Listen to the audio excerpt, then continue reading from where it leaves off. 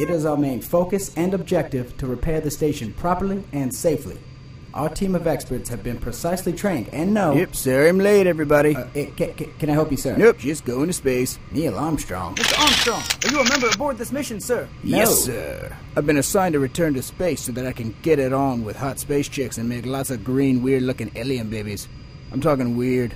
Like me getting it on with space chicks weird. Ladies and gentlemen, I assure you that in no way does this mission involve Neil Armstrong having intercourse with an alien race. But what if he wants to? Why would he want to? I want to. Me too. People, enough. Neil Armstrong was once a valuable member of this program, yes, but today... Neil, what happened to your clothes? They fell off on their own. I had nothing to do with that. Clothes don't just fall off, Neil. Well, clearly they were excited about sex with aliens, so they jumped off my body.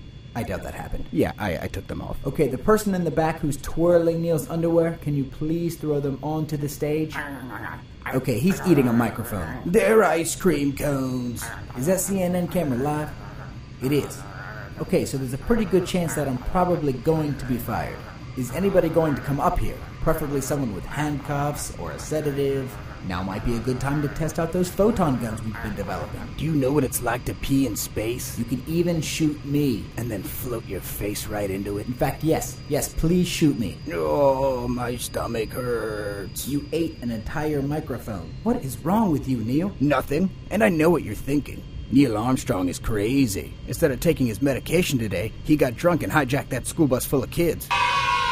Now, all in favor of me going up to space, let me hear you scream. Neil, don't be crazy. No one's going to... No, stop. This is absolutely ridiculous.